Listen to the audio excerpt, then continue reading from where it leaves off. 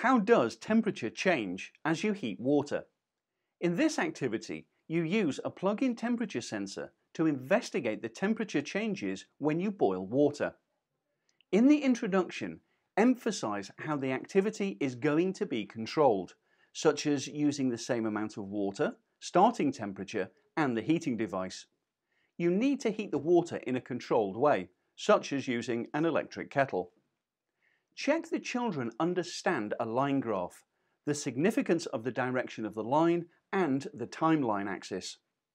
The learning experiences covered in this activity are line graphs, exploration of data and prediction, collecting data and drawing tables of data, making comparisons, the fair test in science, and what happens at boiling point. Connect a plug-in temperature sensor to view.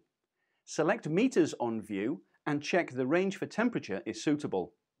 Connect view to the computer, open the EasySense software and select EasyLog. Deselect all of the built-in sensors. Do a quick demonstration of how the sensor works and have a chat about what it shows and so on.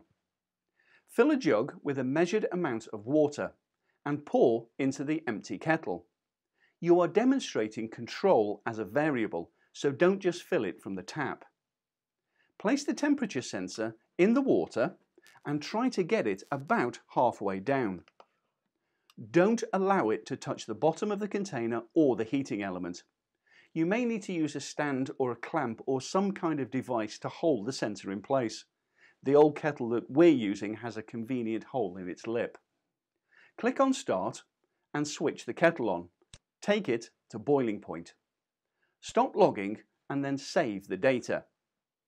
Have a chat about what you found out. For instance, is the shape of the graph a straight line? If so, could we use the line to predict when the water will get to a set temperature? What happens to the temperature when the water gets close to boiling? Does the volume of the water matter?